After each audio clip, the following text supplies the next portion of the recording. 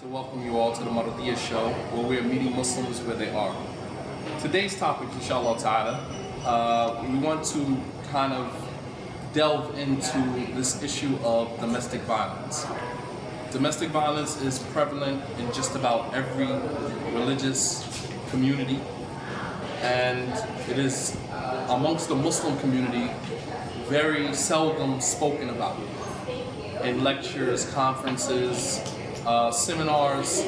I have been Muslim, walillahi alhamd, for 17 years, and I have never once heard a 3-day conference or lecture regarding domestic violence. That doesn't necessarily mean that those lectures don't exist. I'm just negating my knowledge of those particular things. So today, inshallah ta'ala, we want to kind of delve in a little bit and talk about some of the issues surrounding domestic violence in the Islamic community. Why do some of the sisters stay in abusive relationships? What actually makes or constitutes a domestic abuser? And what are some of the important questions that women need to ask men during the either sit-down process or the getting to know one another process to discern whether or not she is dealing with someone who is a domestic abuser.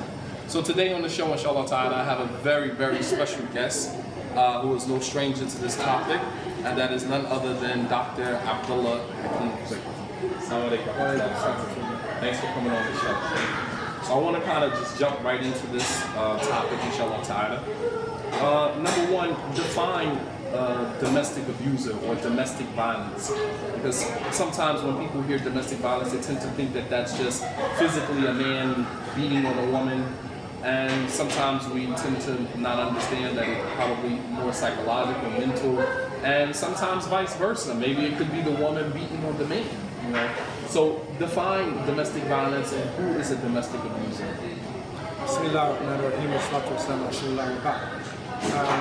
Islam itself, as a divine way of life, has its prescriptions based upon revelation. And in the relationship of marriage, Allah subhanahu wa ta'ala tells us, Imsakun bima'ruf, tasrihan bi ihsan. That is that you take, you come together with ma'ruf. And so that is goodness and righteousness. And even if you break up in a state of righteousness. So in other words, the ma'ruf is that the relationship of the husband and wife is one of, as Qur'an says, mawadda wa rahmah. It is love and mercy. It is respect, and it's also based on justice. This concept of adl and justice is another very important concept in the marriage itself. So based upon that, and based upon the life of the Prophet Muhammad sallallahu alaihi wasallam, who was reported to have never struck any woman in his house. Abuse can be not only physical, it could also be psychological. It could be intellectual. So anytime a person goes over the limits and is harming the other individual, oppressing the other individual, then that can be a form of abuse. And there will be different levels. And of course, the worst form is to physically strike the individual, or to cause an individual to lose their mind, or to resort to drugs or some other strange behavior. You mentioned intellectual abuse. Like, talk about that. How does a person intellectually abuse their spouse? How does that happen? You know, there are some cases where the person puts down the other individual. So the man says, you're nothing and your family is nothing. You don't have a mind. You don't have an education. And they belittle their mind to such an extent that the individual, the woman, for instance, would develop an inferiority complex and would actually, manifest strange behaviors because she has no respect for herself. In some cases, a woman can even be driven to an animal level where she only sees that her place in life is a sexual one, or just to feed her husband and to serve her husband. That's not the case in Islam. The case in Islam is that a woman is a private individual, and that she is respected, and that she has the same rights as a man has. She has the same respect, the same dignity as a man has. So abuse is not allowed in any way, whether it's the body or whether it's the mind. Okay, so my next issue, and I'm glad that you defined that for us, is what are some of the qualities that constitute a domestic abuser? How does a man or a woman, for that matter, and let's concentrate more so on the man, because there are instances where women are abusive towards their spouses. There are incidents. However, those are, in comparison to the abuses that women suffer at the hands of their husbands, are almost a non-factor when we compare the two. So what are some of the things that a man might go through in his life that may create this sentiment of abuse, physical abuse or mental abuse or psychological abuse? What makes a domestic abuser? A domestic abuser really, when a man reaches that stage, he's actually a very sick person. And unfortunately, it usually begins from childhood. If he has experienced abuse himself, in many cases an abuser was originally abused. Wow, really? Or the abuser saw his father, saw his parent abusing the other. And so therefore it's like a type of imprint of hatred and animosity towards the opposite sex. And sometimes the young child actually manifests this in different ways, becoming rude and arrogant toward his mother. And then later on, it plays itself out in a marriage relationship, where he actually goes to the point of physical violence. In terms of abuse itself, each society, has its own standard or its own way of defining abuse. Yes. Within Islam, the Prophet ﷺ, did not allow any type of physical, beating or anything, on the front side of an individual. And really, what was allowed, if the man, in the case of the nushuz, where the woman is, completely outside, she's not praying, she's like, completely outside of Islam.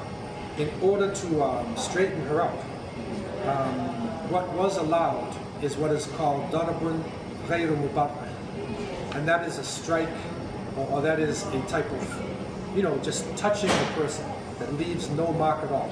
It's almost like they say, it's almost like taking a handkerchief and striking a person with a handkerchief. Now we know in reality that is like doing nothing at all. And so therefore our advice to Muslims, and I'm very clear about this, it is best to avoid violence 100%.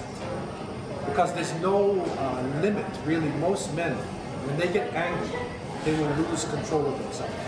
And so really, according to Islam, and according to the society that we're living in here, a man actually should not be striking a woman under any circumstances. There's no real circumstance why we should do this. And those who think they're pious enough that they will, strike with a tiny miswak or with a handkerchief, that society is past. We're in a different society now. Absolutely, absolutely. So the male domestic abuser, a lot of times he's projecting on his spouse the pain and the damage that was done to him. So he's basically someone who has some illnesses, some sicknesses that he needs to work through. Is there some early stages that a woman can discern whether or not this individual is going to go that route or not?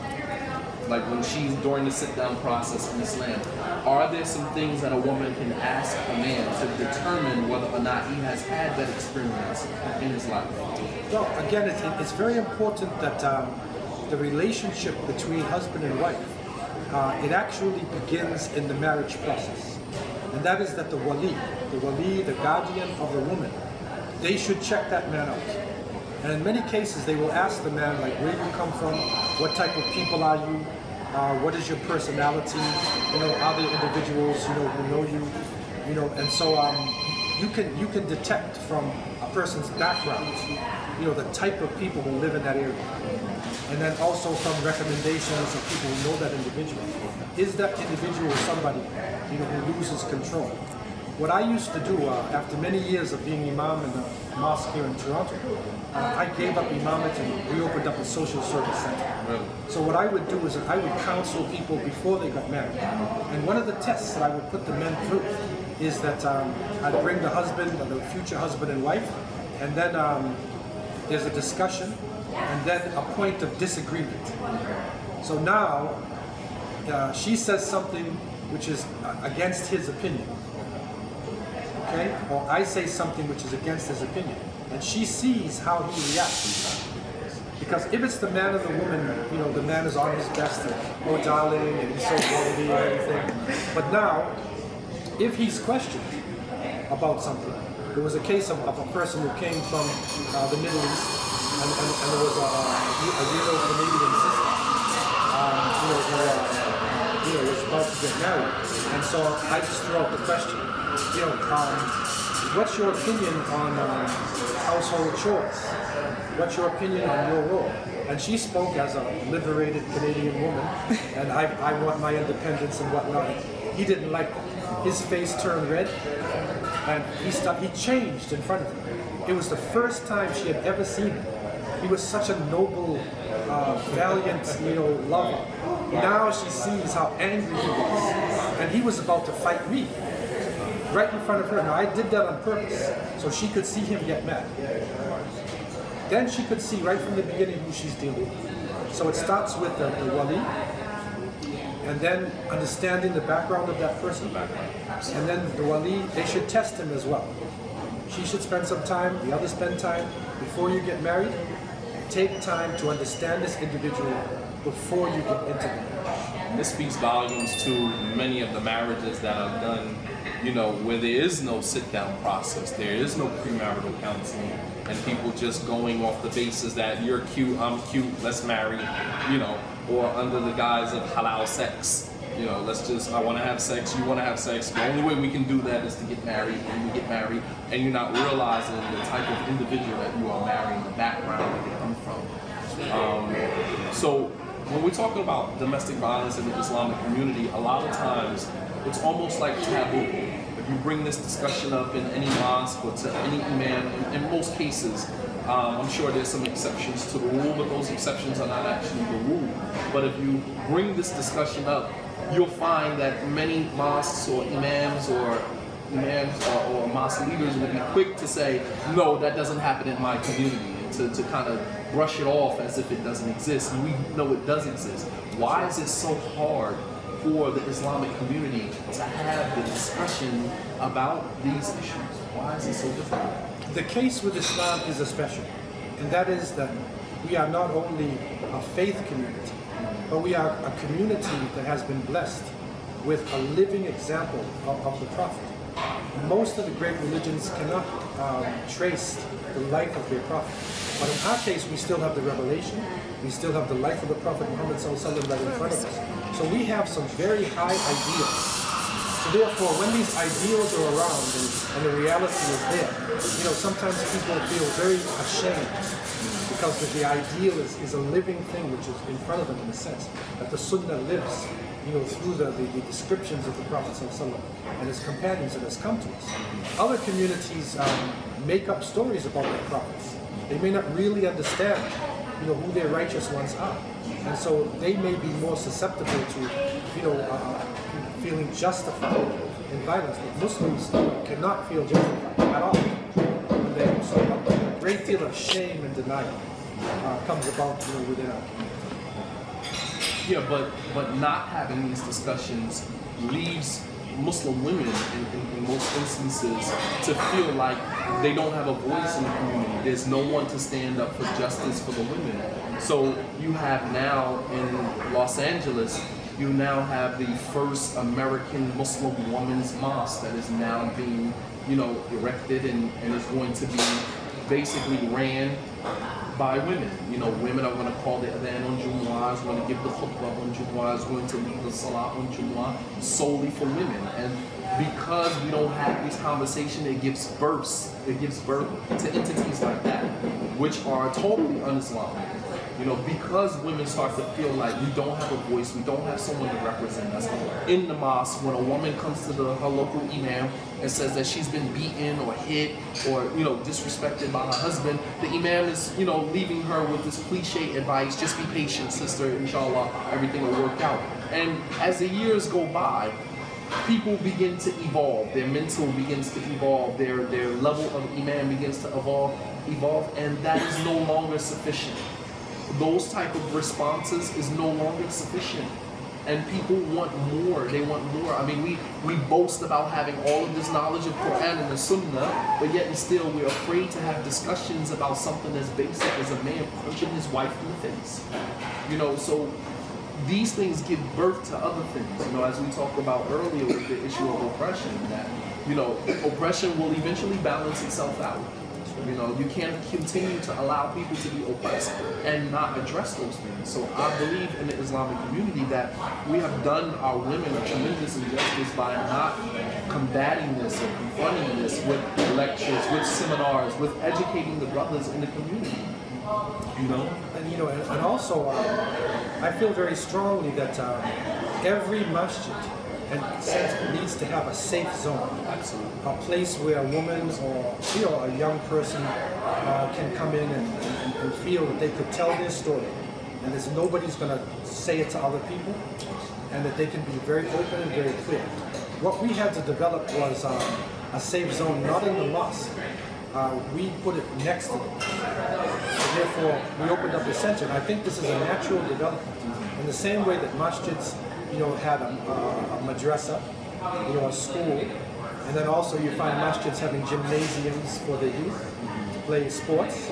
Now we need to have a social service center, a safe zone, so that anybody within our community, if there is a woman who is abused, if there is a child, a youth who there's abuse, drug problem, homosexuality, adultery, whatever it is, they can come in and they can speak openly and freely, and they will not be punished, they will not be humiliated, they will be respected, and their words will be held in secret.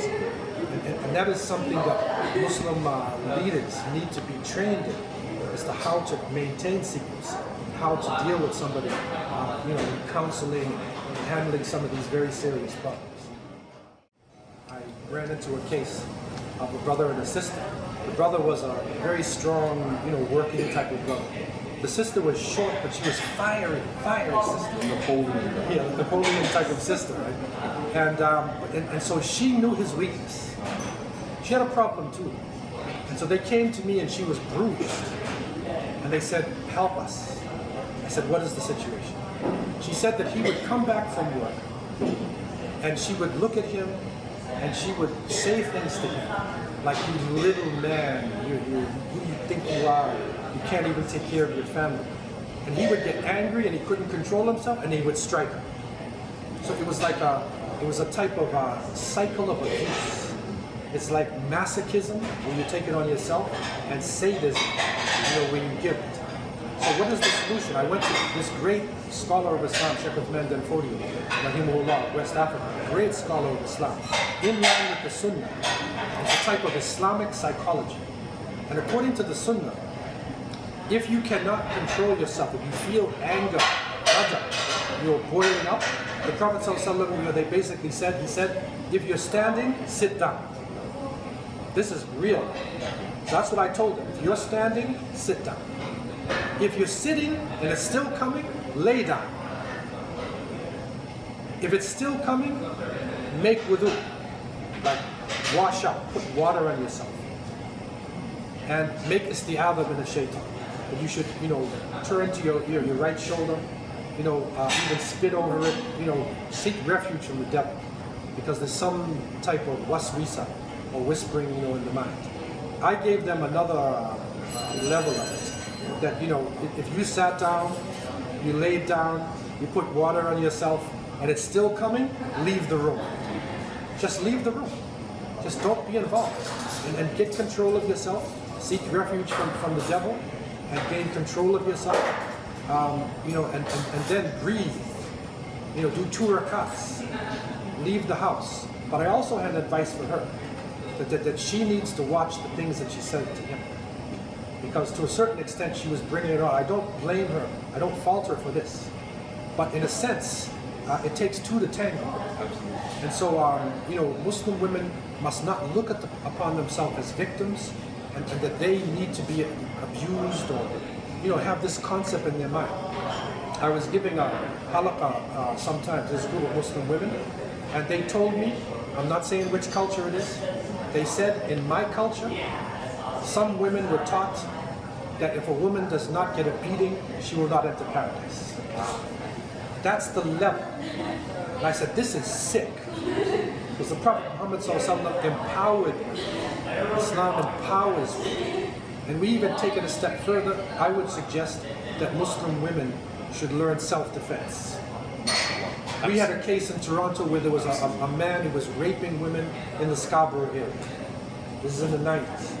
He was only raping Muslim women. So we had special martial arts courses, like a Wendo type of women's self-defense, street proofing type of thing. So the sisters would now take the self-defense, they could wear their Islamic clothes, a woman was teaching. And at the end of the class, Zainab then breaks a board. Right? And it said Zainab broke the board in June 29th, 2010. Right? And so then, you know, she goes home and she puts it over her bed. Right? And next time Zayd was about to hit her, he looked at the board. And he said, MashaAllah, tabarakallah. Right. We will have shura. Because that board was what they call mani', zajir. Right? This is what the hududah in Islam. It prevents evil.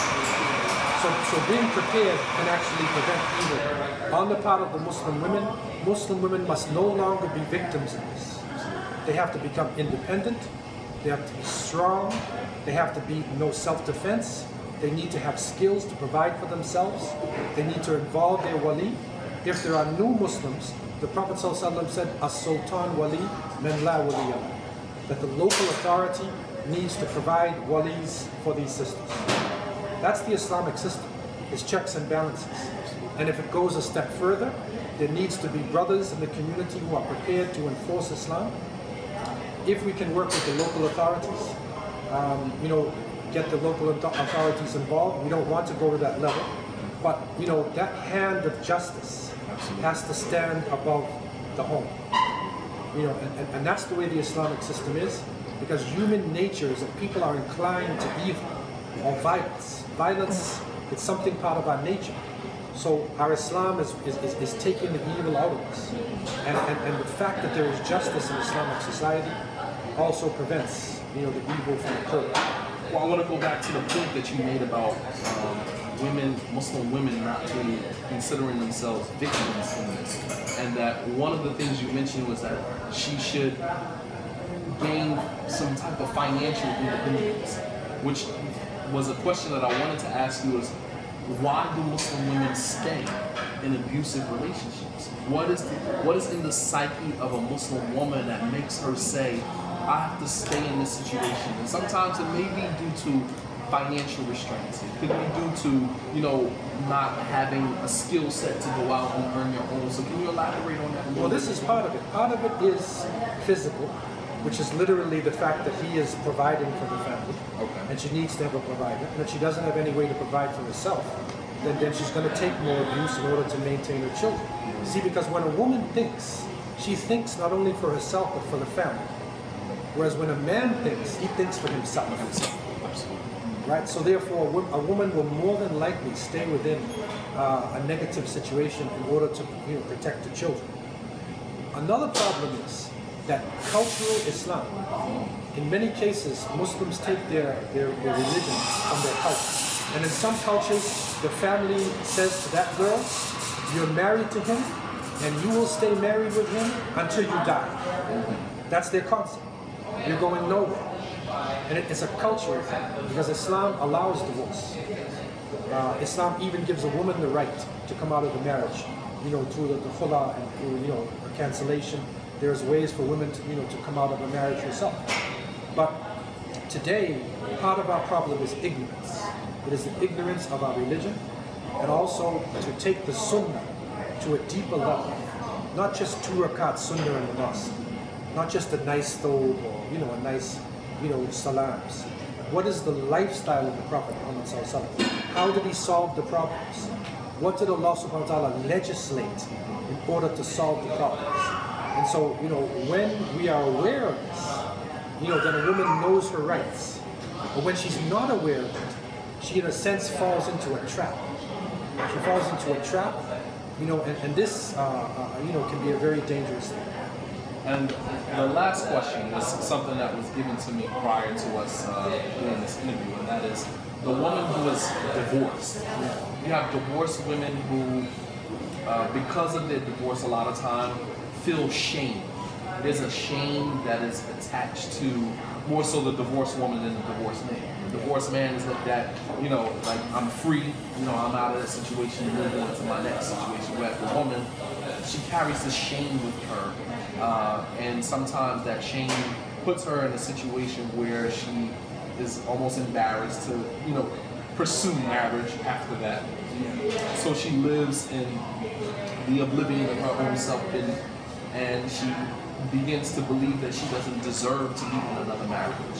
How can we, what type of advice can we give to a woman who is going through this, you know, this post-marital shame, if I can use it? Again, we need to go back, you know, to our teachings. Our teachings, you know, show us that there's no shame for a woman who's been divorced, because there are, you know, great women in Islam who've been divorced. The Prophet Muhammad ﷺ married, you know, women who were divorced, and he is the best of creation. So there's no shame. But culturally, in some cultures, they blame the woman for everything. Whether she was right or wrong, she's wrong. That's not Islam. That's not Islam. And so this is where it's very important for the family to step in.